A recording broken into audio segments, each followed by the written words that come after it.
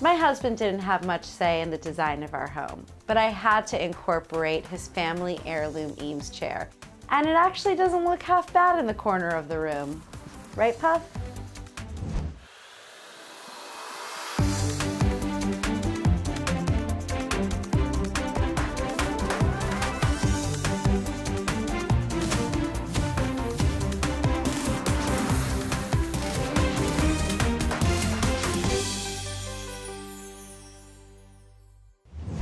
I'm Sara Gore and welcome to Open House NYC. This week we shine the spotlight on memorable homes with the very designers and architects who created them. And we begin with the always in demand Sasha Bikoff. See how she transformed an 1820s townhouse into a maximalist celebration of all that she loves. See for yourself.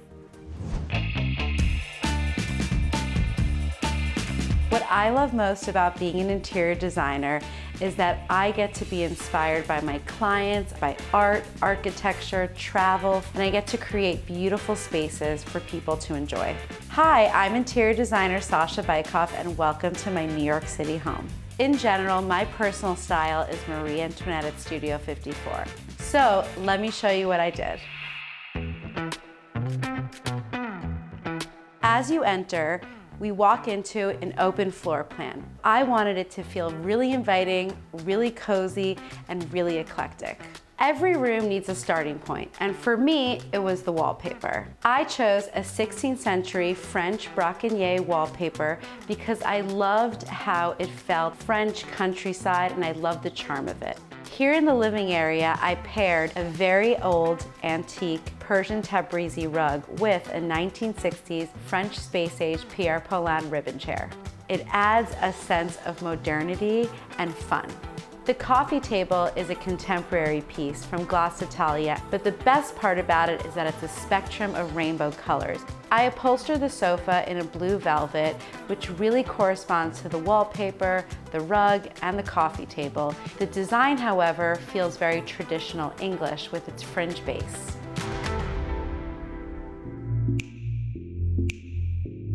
What I love about tile top tables is that it has this old world charm to it. The actual tiles are French and they date back from the 18th century. Around the table, I wanted something a little more simple to counterbalance with the tiles. So I placed these organic straw mid-century looking chairs. And finally, the piece de resistance, the custom banquette I designed with a camel back in the perfect pink velvet check fabric. Originally, this kitchen had zero life to it. So what I did was I lacquered the kitchen cabinetry blue and I added new rose gold hardware. And how can I forget one of my favorite pieces in the room, my little green mushroom lamp. It's my modern touch for the kitchen. But what really drew me to this space when I first saw it is the garden. Stepping out there, you feel transported to another place, almost as if you were in England. When I entertain, I like to do beautiful fresh flowers on the table, colorful glassware, and tequila iced in a bucket. Not that I could drink that right now.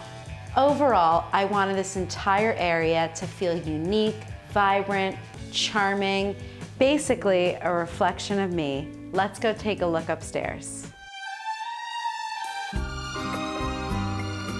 The entire top floor is the primary suite. On the top of the stairs, I set up a vanity station because every girl needs a glam moment. The theme up here is Italian. We may not literally be in a palazzo, but I designed it to transport you to one. I went with the always classic leopard patterned wallpaper. It's warm, it's inviting, with a hint of sexiness. The headboard is made with an ivory crushed velvet, and I love the motifs of the pillows. It feels very Baroque and works lovely with the wallpaper. I decided to do scroll work cornices with beautiful long drapes that just puddle the floor. And here I went with an Italian satin trim. My husband didn't have much say in the design of our home, but I had to incorporate his family heirloom Eames chair. And it actually doesn't look half bad in the corner of the room. Right, Puff?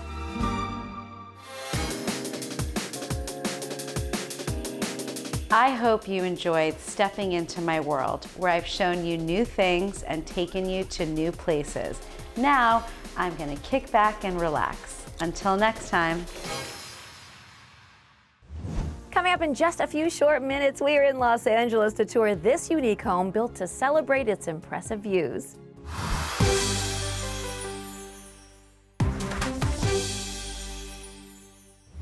Welcome back, everyone. Now we're hillside in LA with partners in architecture and life, Peggy Sue and Chris McCullough. Take a look. Hi, I'm Peggy Sue. I'm Chris McCullough. We are architects and we do a lot of homes for our clients, but this one is our personal home. We designed it from the ground up for ourselves. Can't wait to show you around. We had a lot of fun with this home as it has a lot of different materials and textures. You see that we've layered the spaces using architectural features such as the chimney to create some separation of the space as well as the hillside beyond. We also carry the building material from outside into the inside, blurring the lines of indoor and outdoor. We're in our living room, and our living room has interior plants, a record collection, and sofa for lounging. The steel structure, it's more sturdy than it looks. However, it's only 1/4 inch thick. The record shelves were designed with the size of the collection in mind. We wanted it in our living room because we play records every day when we cook. And we wanted it close to the kitchen, and we enjoy entertaining in this space as well. Overall, this living room is our favorite place to hang out. We designed this dining room to have its skylight above so you'd have daylighting throughout the day, and then I created a piece of art to be a focal point on this wall. This piece is made with mini discs. It's a sort of form of pixel art. We decided to use brass to make our dining table, provide a contrast from the dark color scheme on the floor and the background. One of the seating arrangements is using a natural wood log, and it's wood we rescued from the wood chipper. I love the wood bench because it has wheels and we're able to move it around when we have larger gatherings at the house. And speaking of moving, this is our listening bar, where we have turntables and a mixer. At the top of the stairs, we have a guardrail planter that has a drainage system in it. It actually drains to the exterior through the base, into the wall, and under the floor. You will see more of connecting to the outside by having a roof garden. If you like the plants here, you will like what we did to our primary bedroom. This bedroom is very minimal and clean, just for sleeping and really enjoy the nature, being part of our sanctuary. The bedroom is facing east, so we like to wake up early in the morning watching the sunrise coming up from behind the ridge. Also continue the language of indoor-outdoor. We bring the plaster wall from the outside to the inside. Let's wrap up the tour of the interior spaces by going to check out the backyard.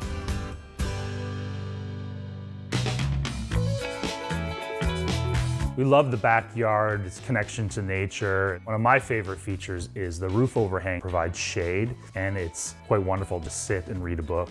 And that deep overhang is also where the planter roof is from our bedroom. When the irrigation water overflows, it provides the water for the wild animals.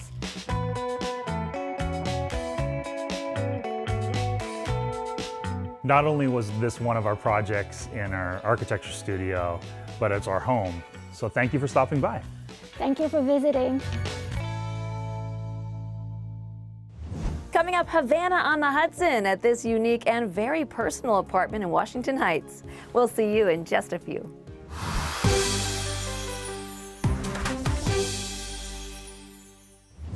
Welcome back, everyone. Architect Adam Rolston finds inspiration in the idea that design should reflect an owner's life, experiences, and travels. This ethos shines through in his work and his own 1930s Art Deco apartment in Washington Heights. Take a look.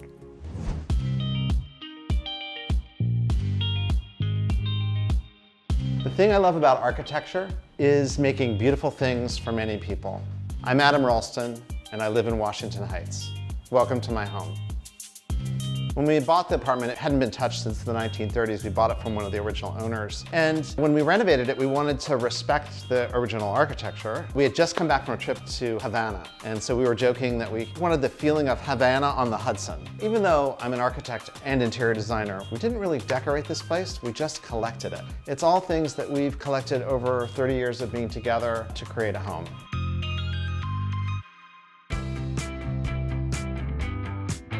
So we started with this idea of Havana on the Hudson right here in the foyer. Havana had its heyday in the Deco era, and all of the buildings now have this kind of beautiful patina to them. And so we recreated that here with this integral colored plaster. The integral colored plaster is actually plaster with pigment integral to it. What that does is it brings the most important thing about the apartment, the Palisades, this beautiful view right into the apartment. Conceptually, it's sort of the same color, this off green, but also physically, like it aligns. That datum is brought into the apartment. So this is our live, work, play living room. We do everything here, from watching TV to dining to cocktails. The thing I loved about this table was the combination of the oxidized brass and the chrome. I moved here in the 80s, and there was a glamour to that era that I've always been drawn to. And so I started collecting Jay Spector, who comes from that era. Our studio, Inc. Architecture and Design, developed this wingback as an homage to a Scandinavian designer from that same era. I think of furniture as my friends. They patina and get better with age. All this stuff that we surround ourselves with makes this home uniquely ours. And that's what good design should always do. The rug is actually inspired by a paint pour artwork. And of course we added a little bit of violet and mauve to connect with the rest of the colors in the apartment. And the colors were drawn from literally the view. This window was one of the things that sold us on the apartment. It's so unique with the industrial sash casements looking out towards the George Washington Bridge. Steel windows are no longer that common, and we stripped them down to the original steel just to give it that patina, just like the front door. It's just character that old buildings have that new construction doesn't.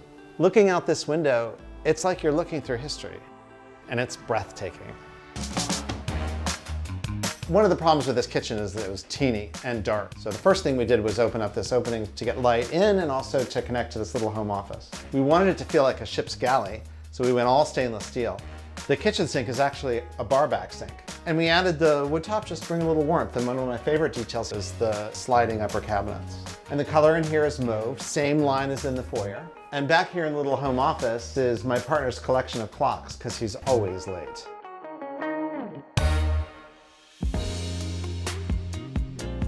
Welcome to the bedroom, where all the magic happens. Wanted to bring that same line in, but here we reverse the color where the color's above and the white is below to lighten it and brighten it. It's got 2 exposures. I can see the Tappan Zee Bridge from my bed.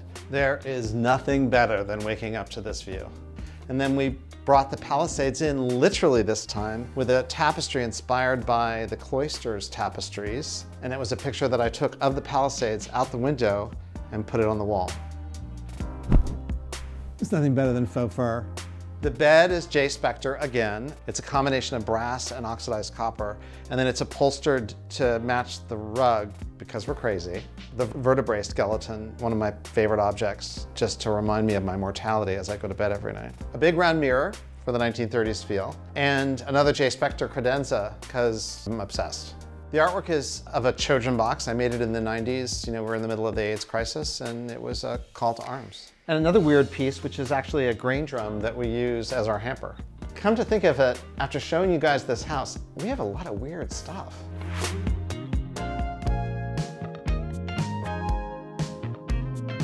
This home is just a celebration of the life that my partner and I have built together. And that's what all great architecture should be. It should be an expression of the people that use it. I hope you enjoyed this little tour. It was awesome having you in my home. Coming up just after the break, we head to beautiful Savannah, Georgia. We'll see you in just a few.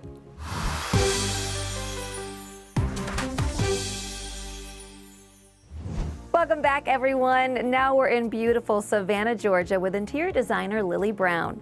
See how she transformed her client's traditional 1850s home into a bespoke and sophisticated showstopper that's both stylish and functional. Take a look and enjoy.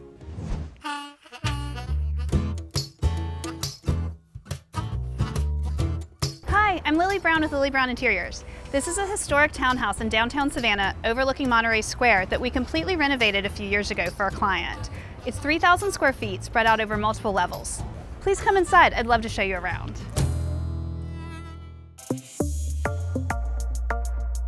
Coming into the living room, these are all original moldings, and these original parlor doors are so beautiful. We did replace the fireplace surrounds throughout the house with a beautiful black marble. We also had to get creative with using furniture for multi-purposes because space is limited. So this doubles as a small workspace downstairs. Our goal with this house was to honor the historic nature and the existing architecture while also updating it in a really fresh and sophisticated way that felt current for modern living. In these historic homes, oftentimes the kitchen, dining room, and living room are open to each other. So we wanted to create a cohesive design that flowed through the house and maximize the sense of openness. We created a symmetrical arrangement in here, adding more storage for spillover from the kitchen. This lighting fixture is one of my favorite things in the house. I love the scale of it. It really grounds the table and creates interest that you see through multiple points in the home. We had this table custom made in an oval to fit this room for a lot of circulation around the room without making it feel like it was weighed down by a huge dining table that they may not use that often. As I mentioned, this house was built in 1851. So this was actually the original exterior wall, and it's masonry and quite thick. So when we did this renovation, we had to bring in some steel beams and do some other measures to shore up the structural integrity so we could create these openings in the kitchen. One of everybody's favorite elements about this house is the black refrigerator. It actually is very chic looking, and it's easier to find your food within your refrigerator with the dark color. 48-inch chef's range, perfect for cooking. We actually had this hood custom made with the brass strapping on the stainless steel. And then this backsplash is all marble. I love the character that it added and the texture that it gave to this room against all the classic white cabinetry. Next, let's go upstairs where we'll find the primary suite.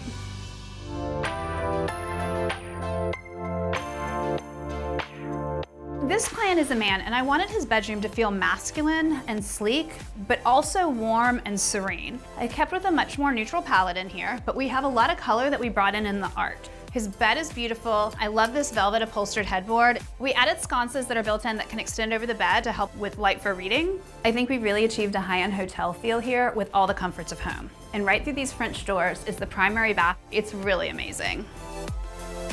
These houses were not built with bathrooms originally, so they were all added on. We, through good design, really maximized the space of this bathroom. We have an incredible walk-in shower. One of my favorite elements in this bathroom is this inlaid tile rug. I think it adds a lot of architectural interest in here, and it beautifully accents the tile that runs throughout the shower and the rest of the bath.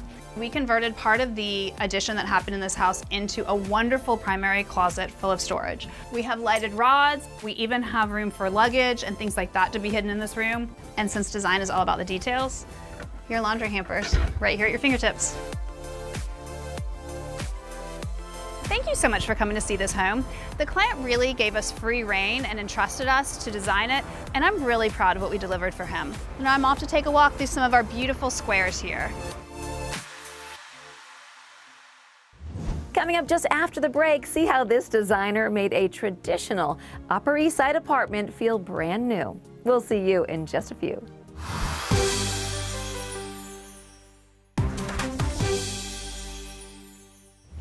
Welcome back. Now we're on the Upper East Side with interior designer Philip Thomas. He shows off how he maximized color and brought in modern materials at every turn for both his client and one very chill dog.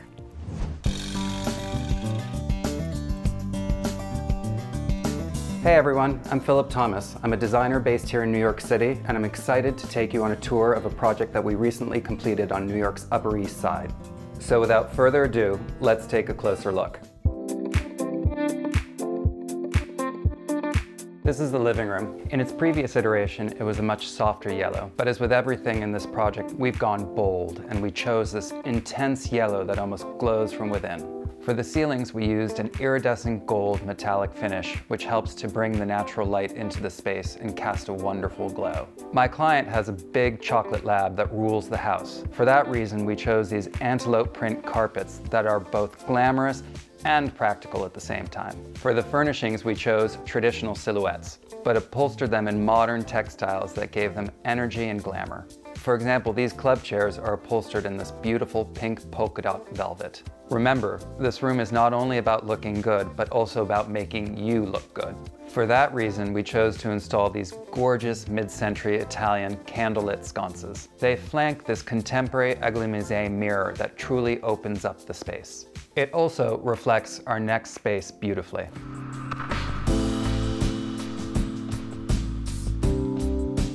I always say that if I could only live in one room, I would live in a library. There's something about being surrounded by books. Each one carries a memory, like an old friend. Pink is my client's favorite color, and in this room, we went all in. And I love how the color contrasts with the yellow of the living room. It creates this dynamic energy between the two spaces, but for a sense of cohesion, we also carried the same metallic finish onto the ceiling in the library. And of course the carpet, which Radley is enjoying right now. As with the living room, we carried the traditional silhouettes into this space, but married them with gorgeous contemporary fabrics. The fabric on the sofa, for example, has a youthful exuberance to it that not only excites the eye, but the imagination. For the bergères, we chose this intense green vinyl with a lizard texture on it. It's totally unexpected and inviting.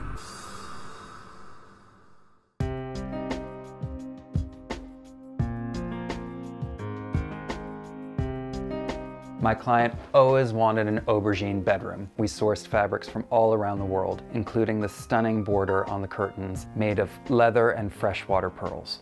We decided to paint the ceiling in a subtle shade of pink. Not only is it different, but it casts a wonderful glow into the space. Although not used very often, we selected this beautiful palm tree lamp from Italy that has a character of its own even when it's not illuminated. And for the club chair, we chose this beautiful Indian-inspired print to contrast with the color of the walls. All of these elements come together to create a space that my client looks forward to coming home to at night after a long day in the city.